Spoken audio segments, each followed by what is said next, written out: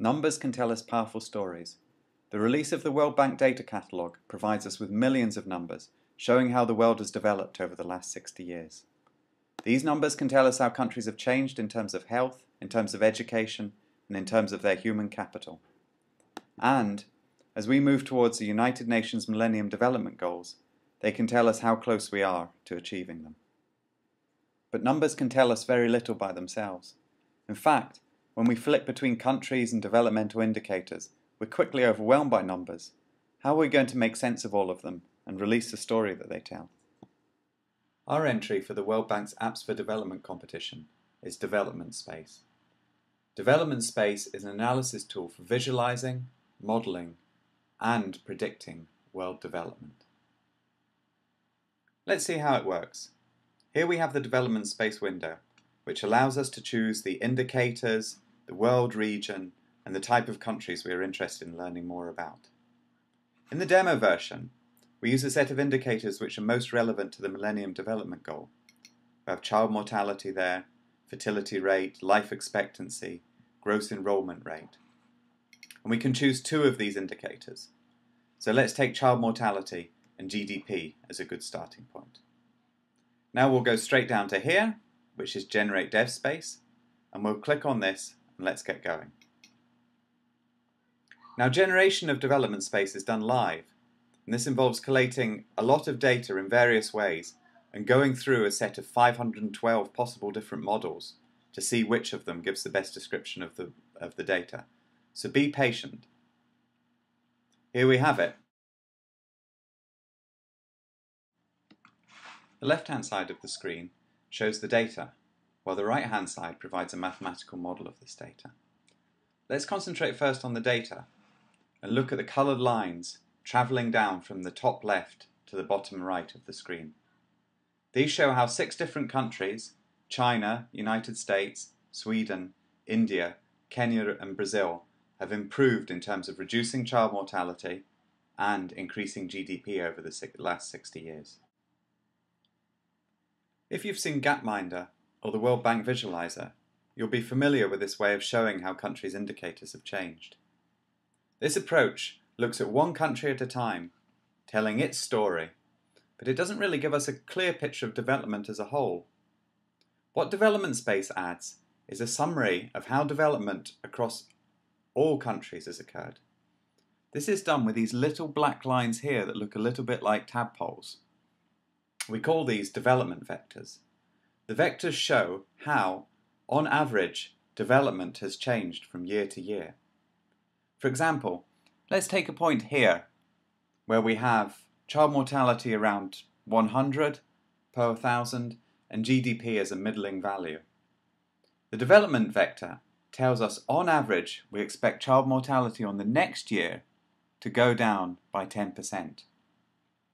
The development vectors are spread out over this whole development space, and so they tell us what happened in various different situations throughout the history of the world. Essentially, they give us a single picture of the average development of the whole world. These vectors generally point in the direction followed by the majority of the countries, but you'll also see outliers, for example up here and down here, where the pattern is less clear. It's here that fitting mathematical models helps. Over on the right-hand side, you can see a figure which shows the model fit to the data. Again, the tadpoles or the development vectors show how we expect countries to develop. But now, the coloured lines are not what actually happened to different countries over the last 60 years. Instead, they're predictions of what would have happened to these countries if they perfectly followed our model. Let's go back to an overview. We have the data on the left here, and we have our model on the right. We can see that our model gives a good description of the development of, for example, Sweden here in the light blue and the United States in the dark blue. Comparing the data on the left and the model on the right, they roughly follow the same course. It's also interesting to look where our model makes incorrect predictions. Here we see that China and India, China in the red and India in the green, have overperformed during the last 60 years. They've had accelerating GDP and reduced child mortality that isn't predicted in the model. Such discrepancies don't mean that our model tells us the wrong story about world development. They instead allow us to identify countries which have done better than the average trend. This is really the essential idea of a mathematical model. It's a baseline description of the world against which individual stories can be compared. Kenya, which is marked in purple here, follows our model reasonably well. It generally follows the path which other now higher income countries have taken before it. The Millennium Development Goal for Kenya is to reduce child mortality by 2/3 by 2015 from its level in 1990. We can use the zoom tool here to zoom in on Kenya. Here we can see our model's prediction for how child mortality should change from 2008 to 2015. The dots represent what actually happened in the data up to 2008, and the crosses are our model predictions from 2008 onwards.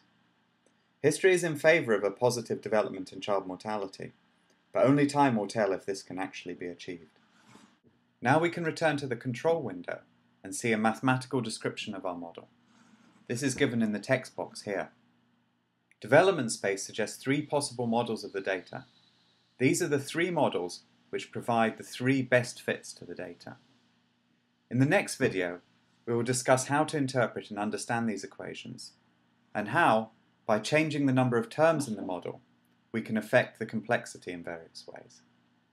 These equations will give us the next step to telling the story of world development.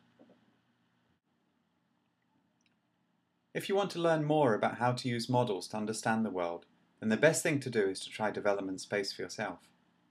Go into www.dev-space.org and turn your numbers into visual and mathematical models.